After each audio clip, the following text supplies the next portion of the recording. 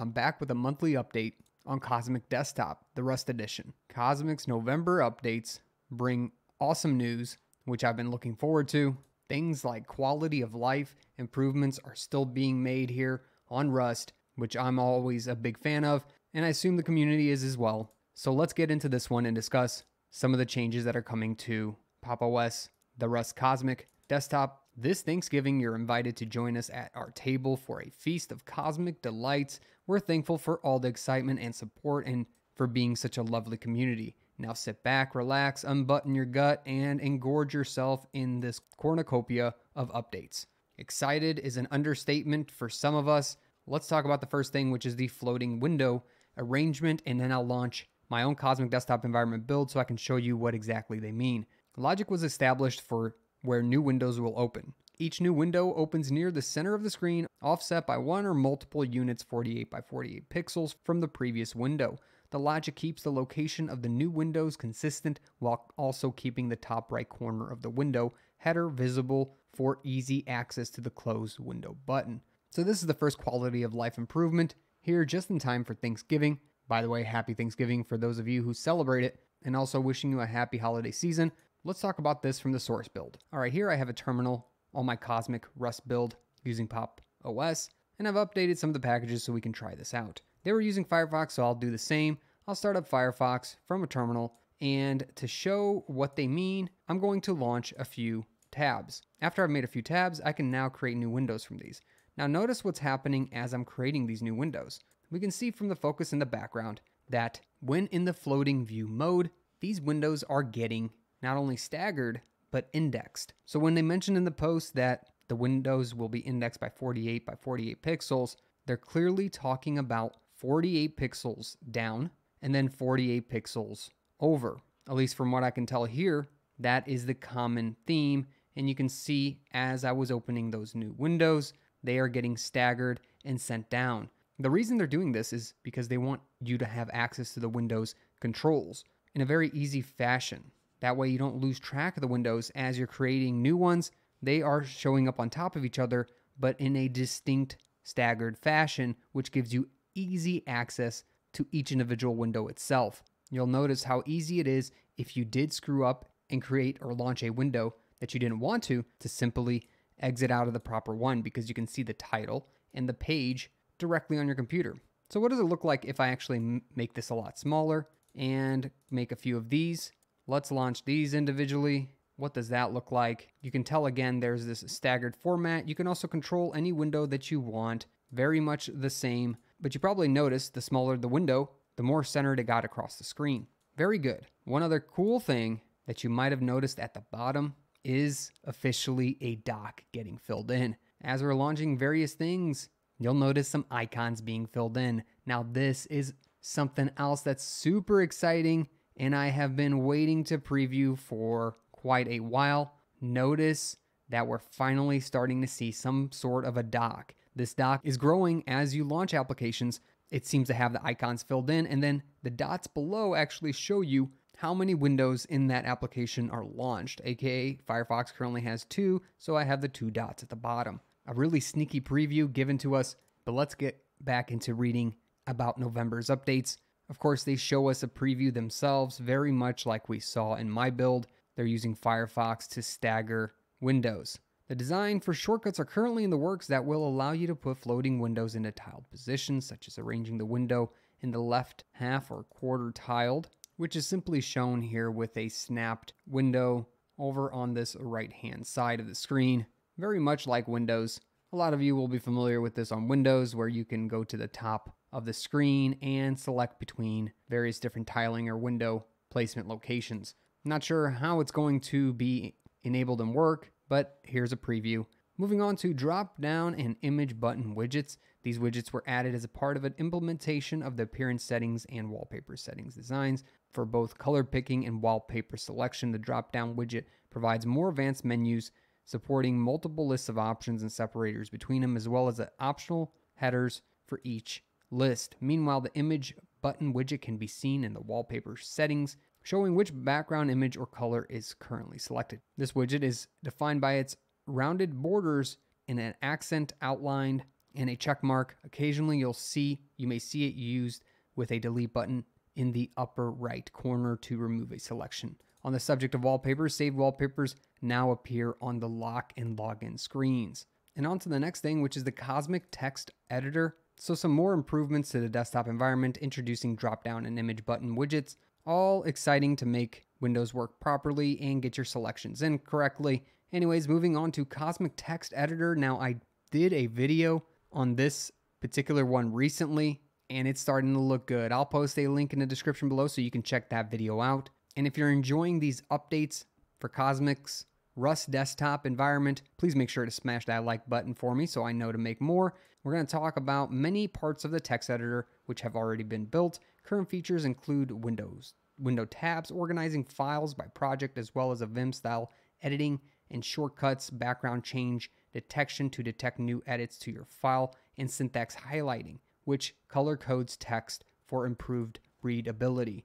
Now here's a picture of someone using some Rust files and that syntax highlighting showing up in the background.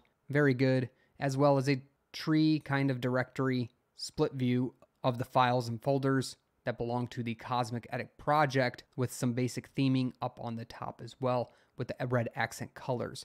Very good. Their new editor is looking great, and we can definitely see some of the code here even references text color in the dark and light themes.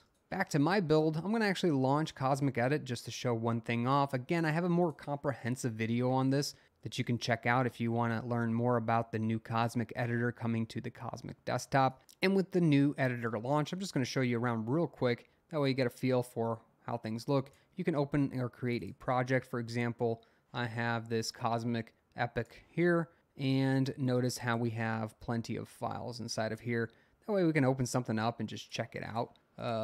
Let's see, if I go to applet, maybe just open up cargo, you'll notice some syntax highlighting going on over here for this type of file. There might be a better one here. For example, we have this app.rs file where you again notice some syntax highlighting here in this Rust file. If we open up main here, we'll have a main function which seems to be using the iced Rust library and starts a few things up, as well as write some information out about the particular program. Anyways, you get a feel for what this looks like. I just wanted to show you a little bit of the syntax highlighting and what the browser looks like actually using the Cosmic Editor. Anyways, back to the updates. MPRIS Audio gets an update with the interface being added to Cosmic's Audio Applet, providing a common API for controlling media players that includes mechanisms for discovery, querying, a track list interface, and basic playback controls for compliant media players. That way, developers can integrate their media players directly into the desktop. Refactoring of workspaces code by design. Cosmic Windows will no longer span multiple monitors, simplifying workspaces and shell as a whole. Overhauling this code will allow us to fix a lot of outstanding bugs across many areas, including pop-ups, X-Wayland applications, global workspace mode, maximizing and full screening. Learn more about this on GitHub for those of you who are interested about workspaces. But we're moving on to compositor improvements. The compositor has seen quite a few improvements this past month. Custom theming support was added, meaning it now uses your preferred theme you created in the appearance settings. Tracking improvements, for example, if you use the launcher to launch an application and switch workspaces, it still launches in the workspace that you opened it from. The Cosmic Compositor has been tested with the new 545 NVIDIA drivers to work out the latest kinks. IME, the input method editor, supports and provides an interface for entering text in language using syllabaries such as Chinese and Japanese. Support the extension session lock protocol, which authenticates the user and informs the compositor when the session should be unlocked. And finally, added restart capabilities of the Cosmic Compositor to the Cosmic session. Some of the security context support has been overhauled. The context provides certain applications, Cosmic Applets, access to special system privileges while restricting others to have the same access. XDG activation and dbus activation support. These protocols allow actions in one application to open another, sometimes to a specific page or panel, such as the settings panel, and pass window focus to the application being called upon. Conversely, these protocols ensure that the applications are prevented from claiming window focus against the user's will. With a single instance application support, if an application is called upon while already open, it will navigate to the requested page rather than open that page in a new window. Finally, the last update here and some exciting news for other Linux distributions. That's right, the Cosmic Rust desktop is available on varying desktops, including NixOS, which I did a video about the project and effort going on to move Cosmic over to NixOS. Check that out. That's also in the description below, but it's also on Asahi Linux. So Cosmic desktop environment now runs on Asahi Linux, while Cosmic settings and Cosmic icons have been added to NixOS. We're excited to see our desktop environment becoming a part of more open source projects. This is exciting stuff. I highly suggest you check that video out next about Cosmic spreading to NixOS that I have. In other news, while HDR has not been added to Cosmic desktop environment, a hacking project involving Victoria, a Cosmic engineer, has the ball rolling. In collaboration with Xavier, KDE Dev, and Joshua, Valve contractor, the group was able to establish a preliminary HDR support on KDE, though this support does not include an EDID, which many games require for HDR to work. It does enable HDR in games like Cyberpunk 2077 that don't require this. This support will eventually be added to Cosmic desktop environment when it's ready. We're right stuffed from this Cosmic feast, and we sure are, because a lot of new updates are here for us in November. Join us next month for more news on our new desktop environment for Pop! OS and other distributions as shown before, Asahi and Nix. Don't forget to check out our Tuxmas holiday deals and save on a System 76 computer. Happy Thanksgiving. And I do want to show that off as well. Tuxmas Black Friday bundles are here. Shop now.